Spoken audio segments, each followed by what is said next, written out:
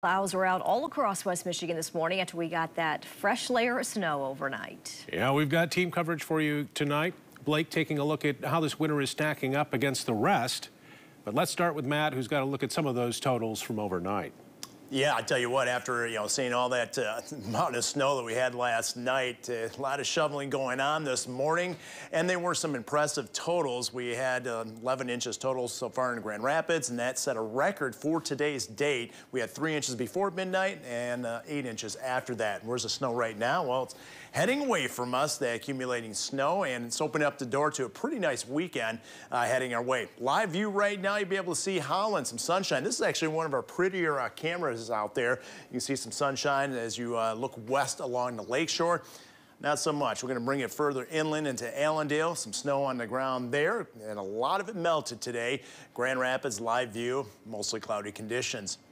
In terms of temperatures, we're at 37 in Kent Portage at 36, 37 Grand Haven, and also in the Saugatuck location. Hourly planner has temperatures mainly in the 30s throughout much of the evening. I think by midnight, especially if we get those breaks in the cloud to expand, we'll slip into the 20s, and enough breaks will drop down into the teens. Now, here's the weekend forecast. The first half of the weekend looks beautiful, fair amount of sunshine. Second half of the weekend, different story. Looks like we may add on to what is a very impressive snow season, maybe 1 to 2 inches of snow on Sunday, more on Monday.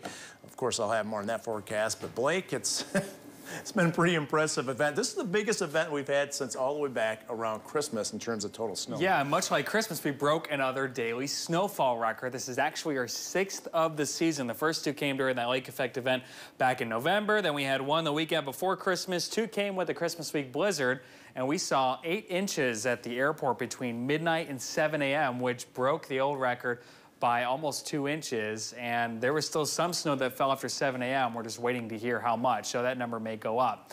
That puts us now at the 7th snowiest winter in Grand Rapids history, which may make you scratch your head and wonder, what in the world? We haven't had the snow stick around very long when it's fallen, but we've certainly had a lot. The snowfall from yesterday, or excuse me, this morning puts us at 102.8 inches on the season, and notice that all the way up to basically the 3rd snowiest, we'd only have to get about another 4.5 inches. So Matt talked about the possibility of some accumulating snow through the weekend into early next week, and that will certainly bring us close to the top 5, likely put us in the top 5, potentially put us as high as a 3rd snowiest winter on record in Grand Rapids. Meanwhile, Kalamazoo and Muskegon, the other 2 reporting sites in our viewing area, have not seen nearly that much. So we've been the sweet spot here in Grand Rapids, and now we are in the record books as one of the snowiest winters in the city's history.